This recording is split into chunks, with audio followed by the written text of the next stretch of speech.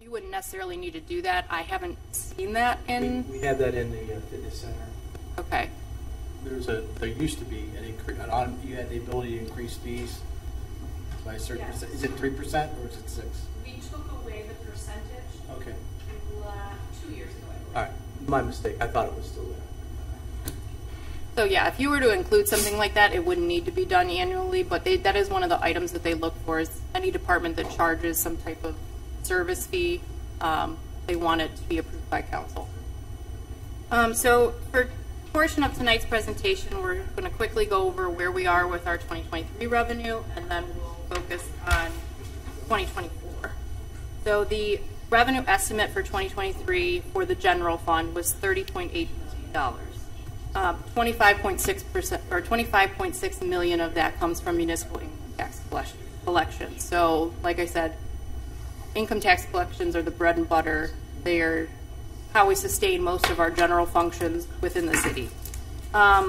Just a little update to that. Through today, that number is 28.9 million. So we are almost to the 29 million mark with about a month and a half to go.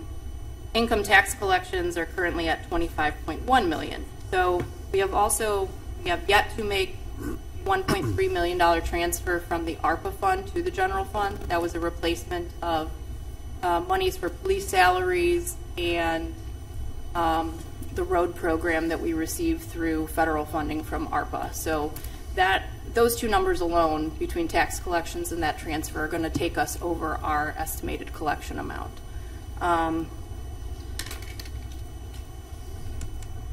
So there are other items. We tend to break things down by how the GFOA asks us to. So if you see there's one small chart, municipal income tax makes up the vast majority of it. Charges for services, which would be like parks and recreation, senior fees come in the general fund. Investment income, so anything that we receive from Star Ohio, our bank accounts, our investment accounts. And then there's some smaller items, licenses and permits come out of the building department, planning commission fees. Those all make up the fees that are in the general fund. So we will move quickly to the enterprise funds. Again, those are any type of business type activities which are paid from user fees. So sewer revenue fund, fitness center, golf course. And I did omit the theater fund. The theater group has reached out to the city. They would like to, all of the money that we almost hold in trust for them, they would like to operate on their own going forward in 2024. So we are looking forward to, you'll see in the expense presentation, we are transferring all of that money out. They will be receiving the money from the city. We will leave the program in their hands, and then we will look to the auditor state to close that fund. But the monies were collected from their revenues coming in on plays and fees that they charge for that anyway. So we weren't subsidizing that to the best of my knowledge. No, we weren't. But it's just at this point we have to have it as an expense, and we have no revenue coming in for 2024 for that. Can I ask a quick question? Sure. Which presentation are you actually going through right now? Because there's a few different ones here, and I want to make sure I'm on the right one with you. It's 2020. It should be titled 2024 Budget Presentation. Okay, perfect. Okay. The overview and revenue. Yes. That one. I just want to make sure we're on the same, because I don't know what, there's different ones here. There were a lot of things sent out. Right. I sent the expenses as well, just because it's on first reading tonight. I actually had a quick question about this document. So Sure. we're looking at, when we're talking about the Glen Eagles Golf and Banquet, it mentions in the write-up about the revenue that we get for renting Aaron and Moses, but it's not in the chart. Correct. So there will be, I'll just skip to that part first. Sorry. No, it's fine. So one of the things that was hard when comparing the Glen Eagles revenue is we switched from the city operating the restaurant to a private group doing it.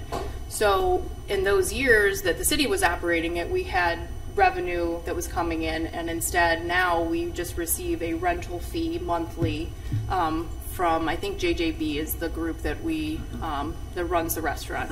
So it was very difficult to compare numbers because you have a couple years that are completely skewed because you have banquet numbers and things like that. So that's why I only took the top 4 main categories because there's no way to really compare when we no longer run the restaurant. Okay. So one of the things that will be changing, hopefully for the better in 2024, in the contract we have with JJB, we get a set rental amount through the end of 2023. So in 2024, within the first quarter, they have to submit to the city what their total revenue numbers were for 2023. If it was greater than what they are currently paying us, which comes out to, I want to say, like $86,000 a year, we get the greater of that rental fee or 6% of their gross sales. So we hope that their gross sales were more than that, obviously, but Is that settled monthly or quarterly? it's monthly. Okay. So the problem is that we won't find out until Q1 of 2024 what that number is going to be. But it's based on 2023's numbers. So luckily for the golf course, they have had a phenomenal year. The weather has been great. They're a very weather-dependent industry, obviously. Their revenue, their greens fees have exceeded their revenue estimate. Right now, they are about $200,000 short of their total estimate. I know Brian tends to run a pro shop sale towards the end of the year. The weather this week has been phenomenal. They've had great numbers this week. We're anticipating that we are going to give them less than what was requested for their subsidy. In their budget, there was a $171,000 transfer from the general fund. We're anticipating that it may be $55,000. So to cut that in more than half is phenomenal. That's amazing. You know, obviously it fluctuates from year to year depending on the weather, and you know, we're hoping that whatever money the banquet center and the restaurant did bring in is more than what we're getting in rental. So hopefully the revenue number just continues to increase next year. So I will switch back just to the sewer fund real quick. The sewer revenue fund is comprised of sewer rental fees from businesses and residents tapped into the city's sewer system. Revenue estimate for 2023 was $4.2 million. Through October, they have collected $4.6 million, so they're 11.5% over their estimate. This is really, it could be attributed to new businesses. The wastewater department ran an intern program this summer, which the intern went into select businesses and she evaluated the number of fixtures they had, and then it really allowed the city to get an accurate count of what those businesses were paying versus should have been paying. So we did receive some extra revenue from that program, so that was really beneficial. As everyone knows, we're in the design phase for the new wastewater treatment plant facility, and as a reminder again, we will be doing a sewer rate study. That is required by Ohio Water Development Authority for us to even be considered for their loan program. The last time the city did a rate study and a rate increase was in 2018, so it's been 5 years. So I just want to make sure that... Before that, it was what? It was $45, I think we went to 60. Right. And, But I mean, it had been, what, 10 years? At least. Since, yeah. this was, I think that was the first time, Mayor, Since we were around, Since- since I remember. Sam and I have been around 20 years, we did it once. Yeah. Okay. 2018 was the only one. Now, it was inflated, I don't want to take a blow, but it was inflated significantly because as the township and the city Yeah. grew, we were getting $10,000 a pop on a tap-in fee Right. for non-cities. So Reminderville, and we got, anyway, good deal. We're due for a raise. We're still the lowest guy anywhere, significantly lower. It should be set up that every year it just goes up a percentage. You can do that. We discussed that before, I think and that's the right way to do majority it. of council chose not to do it at that time. New council. So I just want to make sure that it's not a surprise to any resident business that this is something that is the city is required to do in order to receive any type of loan funding from OWDA. And OWDA historically provides the best type of funding that we wouldn't have to go to a private funding source for this. Quickly to the fitness center before I move on to 2024. The four largest components for the fitness center come from revenue from memberships, programming fees, facility rentals, and the water park. The total estimate for 2023 was $1.54 million. Through October, they are at $1.05 million. The revenue estimate is lower than what is anticipated. There were some problems with some programming this year, but Jen and Michelle are coming up with some new programs for next year. There will be a forthcoming rate structure change that will be brought to council at one of the upcoming meetings. In all due respect for fitness, there are plenty of gyms out there. It really takes a lot for fitness centers, especially community centers, to compete with, you know, the Planet Fitnesses at their $10 a month. So it really, they're really working hard to try and come up with some new programming, attract those people, make sure that those people who are here stay. And I will say, when I found out that the city offers memberships to non-residents, I was shocked, because there's not a lot of cities that make that available to people who are not residents in their community. All right, so we will quickly move to 2024 revenue estimate. So I wanted to make sure that we kept a couple things in mind. We would like to be reasonable, conservative, and be fair and equitable, as well as competitive with our user rates. There are a lot of different places, like I just said, that people can go for gyms, for golf courses. You want to make sure that you are not, you know, price gouging people, but you also need to make sure that you are covering your costs. And that generally tends to be harder with government. You know, private places can do many different things. We have to be more cognizant of how we're spending our money. So if the general fund, you will have to excuse me, there already is a change to this. I have one number in here and one number in my revenue estimate. The revenue estimate currently is not the $30.9 million, it is $31.06 million. So as I said, they're estimates, so they will change, and they already have. That's the 2024 general fund estimate? Correct. For revenue? Yes. Thank you. So it's only a 1% increase from 2023. However, we did have a significant $1.3 million transfer from the ARPA fund that we will not be receiving next year. Income tax collections for 2024 estimated at $26.2 million. We have received news of several businesses that are coming to the city. We do expect that there's going to be a correlating increase to our income tax because of that. There will be an 18% reduction in building department fees. The 2023 number was estimated exponentially higher than what the data has come in at. It's also not in line with what our historical trend was, so I don't know if we were anticipating some type of housing project or something like that, but Twinsburg is pretty built out, so our, you know, new housing construction fees or things like that are not going to be as significant as what they were anticipated. There will be increases to Parks and Rec as well as Senior Center revenue in an attempt to provide cost containment strategies, especially the Senior Center. I know that they are looking to not necessarily make sure that every cost of every program is covered by user fees, but to bridge that gap a little bit better than we have been.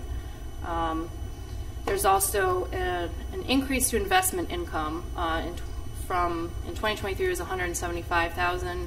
Next year it will be $425,000. We have had sustainable growth with our interest rates. We did make a change to one of our bank accounts that is now netting us around $20,000 in interest a month that we weren't receiving. Christina. So just changes that we can do in-house. 0.5? I'm sorry? What rate are you getting For what? for your savings account that you've changed around? It's our checking account. We changed it to a hybrid account. So what they do is they charge us a little bit different fee structure for our our sweep account, where they do all of our, like, how much you pay per check, how much you pay for ACH, but they invest the rest of it. So it was really kind of common sense change, where if they're going to charge us 2 more cents for a check, but we're going to get, you know, whatever percentage in interest, and it fluctuates per month based on what our balance is. And that was all Christina. She Good did job, that. She found that, did that. So Thank you. Thank you. We will have an additional transfer in 2024 from ARPA to the general fund for around $200,000. This is for grant monies received from supplemental police department personnel. So thank you to Lieutenant Donato for continuing to fill out the paperwork for that grant. That money is still coming in. So just let's go over enterprise funds really quickly. I know we have 5 minutes. So again, we talked about the wastewater treatment plant. We are going to look at the rate study. Again, that's part of the loan application process. In conjunction with sewer usage fees, the water utility fund, which is 512, a portion of each sewer bill, which is $2.50, gets deposited into the water utility fund for repairs and improvements. We may want to change that in the future. It is pretty much an insignificant number when you look at the amount we have to pay for any type of repairs. I think we estimated $80,000 this year. Can we use that for road construction too? I'd have to look. I meant as far as stormwater or sewer. I don't. Nate is shaking his head yes. I don't know because the ordinance that is referenced with the $2.50 is so old that Amy didn't even have a copy of it. So it would definitely be something that we could look into changing, though. For Glen Eagles and for the fitness center, again with Glen Eagles, weather conditions are the largest contributor. We wanted to try and remain conservative. Again, there's a change in the contract with the clubhouse, which leaves things kind of up in the air of what our banquet or what our revenue is going to be for that. I don't want to say we can't accurately predict theirs, but especially with the rents and reimbursements, their revenue was only changed slightly because I would like to think that the number we're currently getting is the lesser of the two, sure, but you never know. So the total anticipated revenue for the golf course in 2024 is $1.64 million. It's less than a 1% increase over 2023, just given to the fluctuation of the unknown. As for the fitness center, the water park. Do you think a 1% increase makes sense if we had a record year in the golf course? Do you think we're going to get that? Do you think that's realistic? Do I think it's too low or too high? Do I think it's too high? A 1% increase? Given the fact we had a record year and you can never guarantee what's going to happen year to year. No, I don't want to estimate our revenue as less because our account trend has showed that the golf course is continuously year over year, except for the year with COVID, done extremely well. We haven't reestablished rates either. We haven't changed the rates, and I'm hoping that the revenue that we receive from the restaurant group ends up being significantly more than what we're currently getting, but I don't want to overestimate either. So I think 1% is a conservative number, but still hopeful. That's what I wanted to know. Thanks. No, absolutely. For the fitness center, the water park provides an amenity that most cities don't have. Again, we talked about how you can buy a membership and you don't even have to be a resident. There were some programs that were not offered in 2023, which caused the decrease in their programming revenue that we hope to alleviate with bringing back some programs, establishing new programs. And again, the fitness center staff or Parks and Rec staff will be bringing forward a rate change. The anticipated revenue for the fitness center in 2024 is $1.47 million. It's still a 5% decrease from 2023. We just haven't had the numbers there this year, and I don't think estimating high in this case is necessarily the best method to go forward with. So I would rather go lower, just based on the fact that we're $500,000 less in revenue in 2023 than where we anticipated. The revenue estimate for all funds is $52.29 million. It's a 6% increase over the $49.4 million for 2023. I didn't discuss a lot of the other funds. We do receive a lot of grant funding. Those are smaller in nature in comparison with the enterprise funds and the general fund. Again, we only did incremental changes to the police and fire pension fund and the police and fire levy because those are all set by property tax. Again, these are all estimates. They are going to change before the last meeting, and at the next Finance Committee meeting, we will start talking about expenditures. Are there any questions from the board? No, sir. Great presentation. Any questions from council? No, great, I agree, great presentation. Thank This you. is well put together and Not well enough thought out. time. Well thought out, though, very well thought out. Yes. One quick question. Mhm. It appears that like, when Cardinal Health and other companies left us, and we were very concerned, I was very concerned with people working at home not paying taxes. Doesn't seem that it's affected us that badly. No, it hasn't. There is going to be one change with the income tax tonight that may have a slight effect, and that's on the charging for penalties. But we have not seen the work from home have that big of effect. Thank you. Are there any other questions?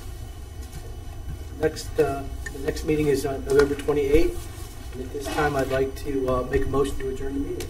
A second? Mr. Barr, seconds. All in favor? Aye. Aye. Thank you very much. All right.